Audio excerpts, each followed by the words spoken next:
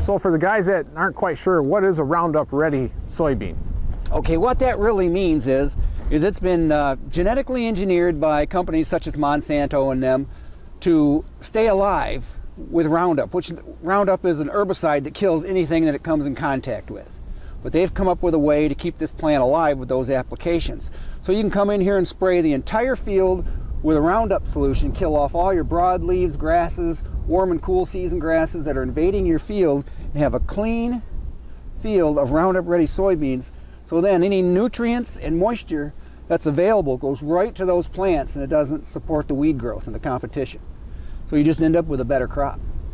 But a Roundup Ready bag of soybeans, which is 40 pounds, will pretty much do an acre of broadcast, and that's only $40 for the seeds, so that's pretty cheap. Yeah.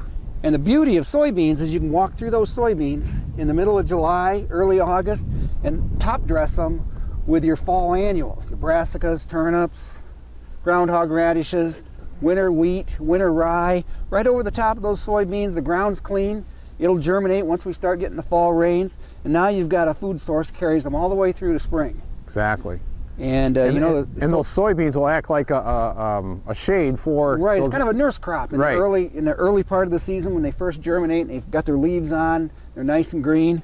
But as soon as we get a first frost, everything starts turning brown. And we'll see more of that in different areas where I have overseeded it.